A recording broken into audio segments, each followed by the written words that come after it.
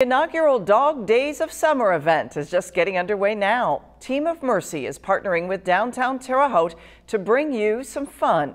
News 10's Hannah Fulman is live at the event now. She explains how you can get involved and help raise money for a great cause.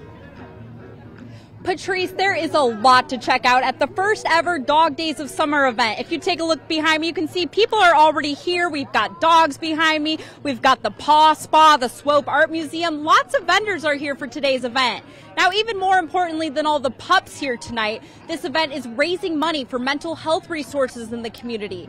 Now, fundraising efforts have already been underway for weeks now, and dog owners have registered their pets. You can see some of those on your screen now, and the one with the most money will be crowned the top dog at tonight's dog show. The dog show will consist of our top 25 furry fundraisers, and we have 4 celebrity judges that will be judging 5 different categories. We've got best dress, best of show, best trick, things like that, and they'll win prizes.